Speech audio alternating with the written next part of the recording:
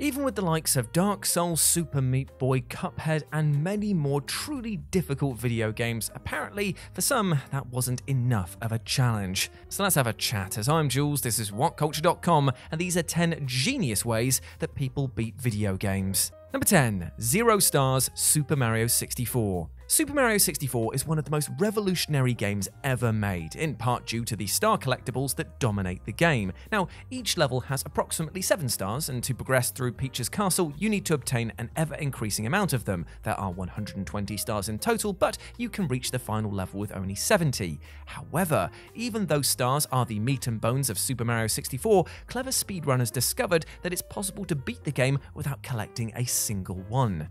As it turns out, the classic title has a lot of unintended bugs and glitches, particularly inside Peach's castle, where various corners and doors will cause Mario to clip through and go out of bounds if approached in just the right way. From here, it's just a matter of clipping through each Bowser level to obtain the key necessary to advance through the castle properly, and then you can reach the final level and promptly beat the game without collecting a single star. A lot of time and dedication went into discovering these glitches, and even more time was put into practice to execute them, making something that was once thought of to be impossible into pure reality.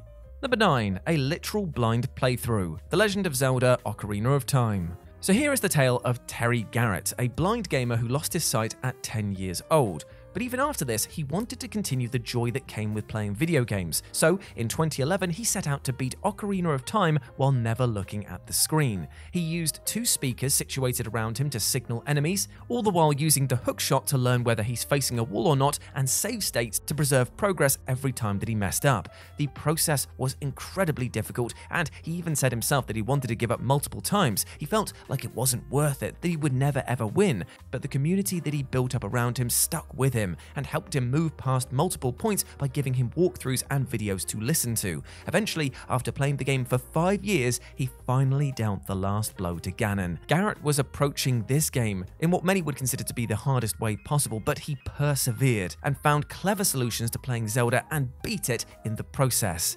And he's gone on since to play multiple other games in this style. What an absolute ledge. Number 8. DDR Dance Pad. Bloodborne. In the late 90s, arcades started to find new popularity with an experimental rhythm game that differed from the classic arcade cabinet, and this was Dance Dance Revolution, a game that asked you to dance along with it by following the directions to the beat. Since then, game mats have been created for at-home use, and the game has found life in both arcades and consoles, so of course, people needed to find services for it other than just dancing, clearly. Now, by setting up each direction of the dance pad as a controller, gamers on Twitch and YouTube have been able to play all kinds of titles with it, including one of the hardest ever made, Bloodborne. Now, at first, a YouTuber called A Twerking Yoshi, great name there, first beat the Cleric Beast using this rather odd controller, but a year afterwards, a Twitch streamer named Luality attempted the same challenge, but this time with the aim of beating the entire game.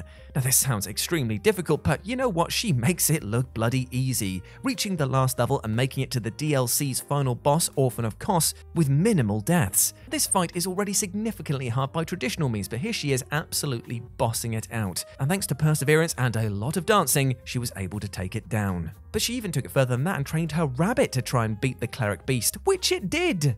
Number 7. Donkey Kong Bongos. Call of Duty. Donkey Kong Jungle Beats was a very weird game. It came out after Rareware stopped making DK games after being bought out by Microsoft, so Nintendo was once again responsible for creating new entries in the franchise. And what did they come up with? A rhythm game that required a bizarre peripheral to play, the Jungle Beat Bongos, a pair of electronic bongos used to play a variety of Donkey Kong games. Now, while they were initially intended for a few specific titles, people found a lot of other uses for them, with one of the most notable being used to play online games such as Call of Duty Vanguard. A YouTuber named SuperLouis64 used the bongos as a proper controller by modding the game, though not without its limits, such as the fact that he could only shoot, crouch, and slide by hitting a few specific areas of the device. He was able to use the bongos to achieve an unbelievable kill and assist streak of 105. Fair play to you, mate. Number 6. Twitch Chat. Pokemon Red.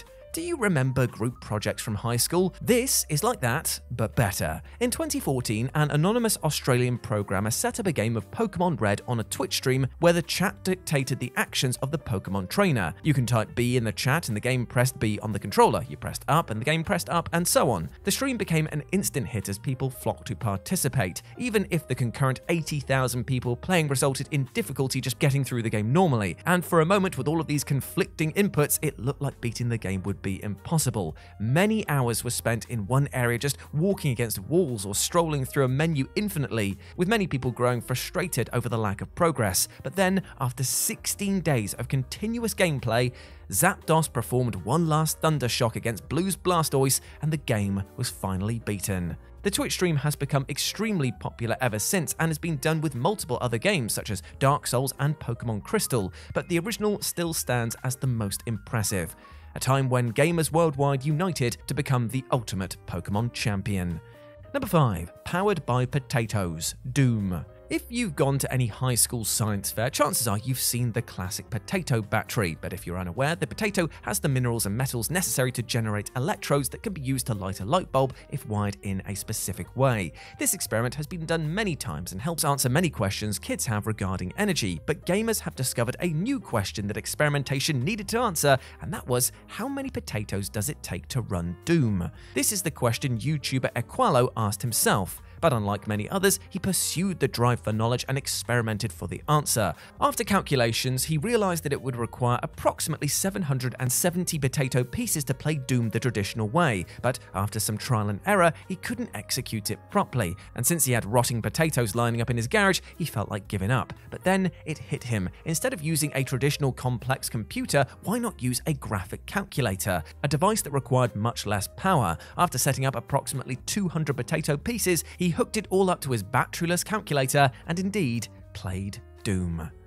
Number 4. Lipstick, Counter-Strike. Now this is truly out of the box thinking. Using a makey kit, Twitch streamer Chloe, and I'm going to butcher your surname and I apologize for this, Desmoino, hooked up a control board and some alligator clips to her lipstick, which then connected to the button presses of her PC through USB, creating what she calls Lip Strike. She used this to play Counter-Strike. Now she still used a mouse for various actions, including left click to move, right click to aim, and the scroll wheel to switch weapons, but firing is decided by makeup.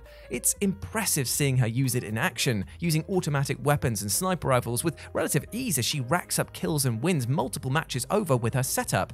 And truly it is something that needs to be seen to be believed. Number 3. Bow and Arrow, Overwatch.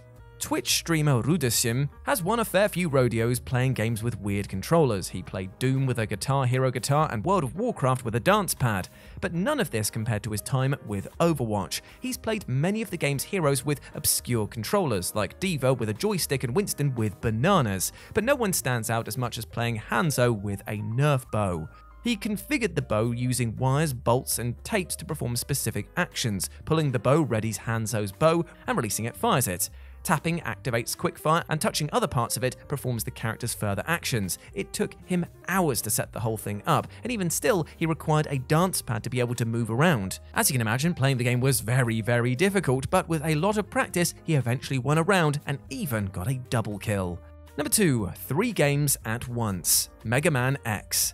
The speedrunning community has come up with many ways to beat games in the past, but one version of speedrunning totally stands out, and that is tool-assisted speedruns. The idea behind this is that instead of playing the game in real time, it will simply react to a set of predetermined commands. Now this might sound like cheating at first, but it's completely the opposite, because you can reach levels in gaming that would otherwise be impossible for a human to do. Case in point, MegaMan X. About 10 years ago, YouTuber Aguawaf performed a tool-assisted speedrun where they beat MegaMan X, MegaMan X2, and MegaMan X3 100% simultaneously with the same controller inputs.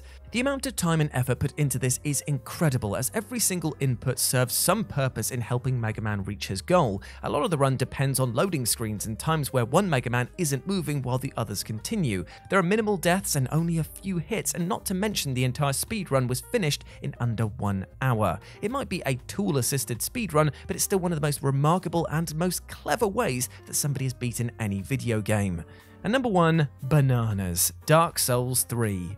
Now, topping this list is, as expected, Dark Souls. People have found many ways to beat one of the most challenging games of recent times, including using a rock band guitar, voice commands, toasters, and the most ingenious of all, bananas. Now, you're probably confused when I say that somebody played a game with bananas, and I know what you're probably thinking, that maybe they used a Donkey Kong banana controller from the N64, right? Well, no, this person beat Dark Souls 3 using approximately 9 actual bananas. By plugging in a series of bananas to a power source, YouTuber and Twitch streamer SuperLouis64 could trigger a command by tapping or pressing down on one of the pieces of fruit, whether it's attacking or using the classic Estus flask. After doing this, he proceeded through Dark Souls and streamed the entire game in 2017. He went through everything, including boss fights and some PvP, with some sections being more challenging than others, but he managed to deal the final blow to the soul of Cinder and beat the game with bananas. And later on in 2020, he redid the challenge to prove that the original wasn't a fluke. And there we go, my friends. Those were 10 genius ways that people beat video games. I hope that you enjoyed that, and please let me know what you thought about it down in the comments section below.